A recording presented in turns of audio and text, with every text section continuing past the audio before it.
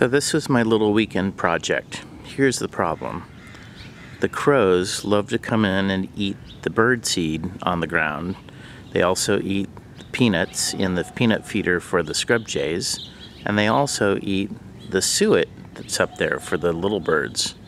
So the crows are kind of a pest. And I've hung CDs, I've hung streamers, I've done all kinds of things to try and chase them away, to no avail.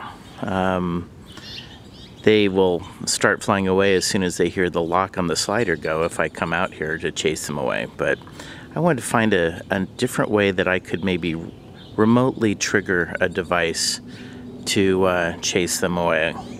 And I came up with an idea, mostly with stuff that I already had. So I have a submersible pump that I use to empty out the pool. I hooked that up to a hose, and that hose is then connected to a kind of a sprayer that we use for cleaning down the side of the house. And that spray is aimed at the bottom of the bird feeder, which is where they tend to congregate. You can see where it's wet.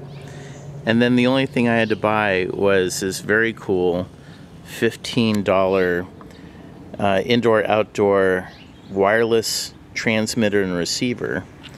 The receiver that you see here goes inline between the extension cord and the actual pump, and then the cool little handheld transmitter looks like this.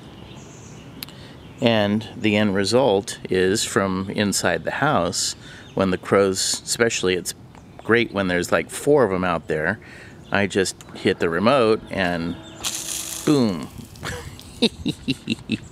It's great fun and very effective.